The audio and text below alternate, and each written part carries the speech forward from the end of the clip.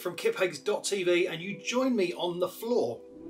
I know, this is a quick how-to video to tell you how you can add shelves to your Kallax storage units from IKEA. So here we have a Kallax here, and they're great and we love them here.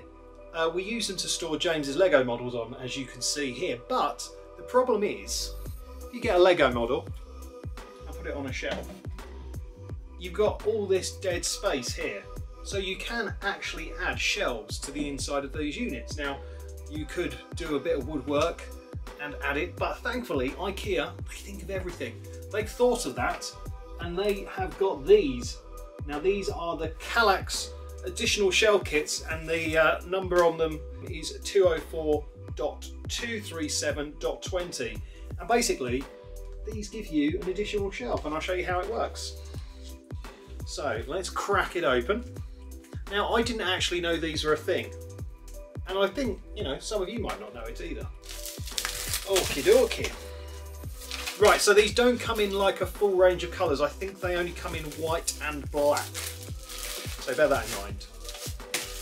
Now you don't actually need any tools for this. It is entirely toolless, so that's helpful. Okay, so what's in the pack? Two of these, which are the side panels. And then we've got this, which is the shelf.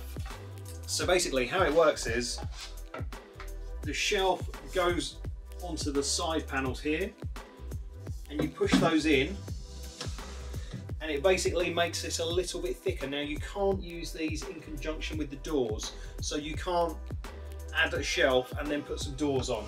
It won't work, unfortunately.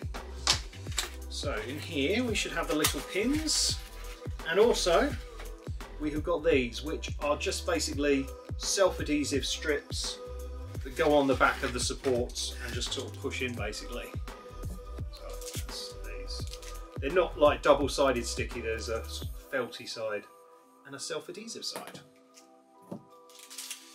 So let's put our little dowels in the hole. So the small end goes into the shelf, like that. And then the bigger end goes into the side panels.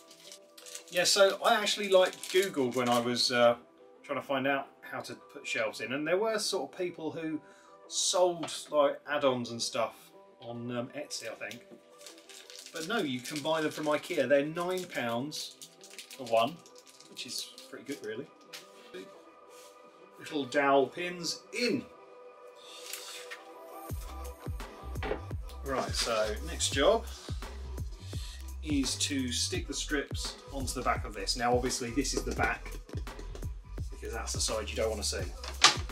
So there we go, there's the strips stuck on the back. And let me do it on this side.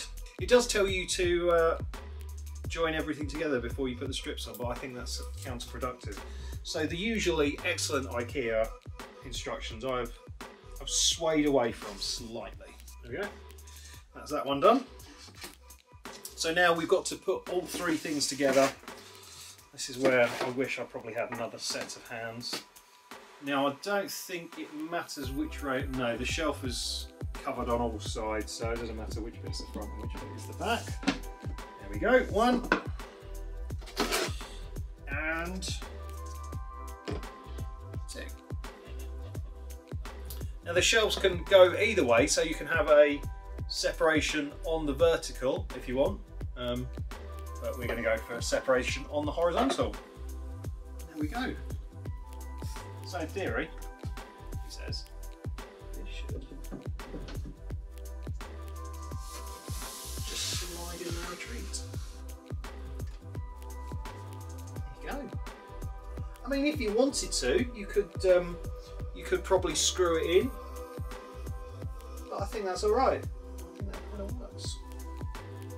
Yeah, that's all right. So now you've got room for Lego on there or on there. Perfect. So that is it. That's a really simple how-to video, but I hope it has helped you in some way. Don't forget to like and subscribe, and I'll be back soon for some more vlogging fun. See ya!